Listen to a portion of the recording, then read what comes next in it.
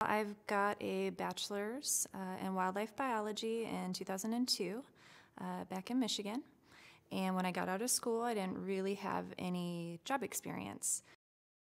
When I went back to school, I wanted to be able to get a little more hands-on experience so that when I left school, I would feel like I had a better like building blocks, I guess, to be able to get employed. I was working for a local travel agency here in Bellingham, and it wasn't fulfilling my soul. I wasn't feeling that this is me, this is what I'm going to do for the rest of my life. And my first day at my internship, they had me setting up the tripod, starting the instrument, collecting data just right from the first day, and just let me run with it.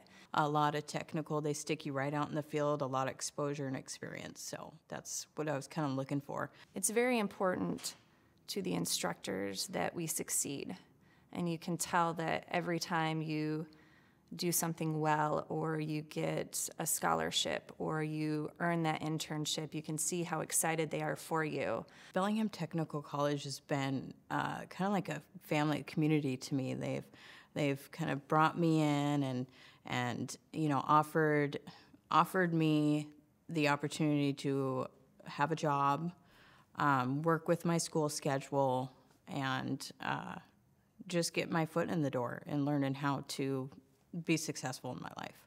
I like being outdoors, rain or shine, it doesn't matter. It's fun, and I enjoy math, and there's research and history behind everything that surveyors do, and it's all very interesting. And I like that I'm always going to be learning new things, and that process is never going to stop.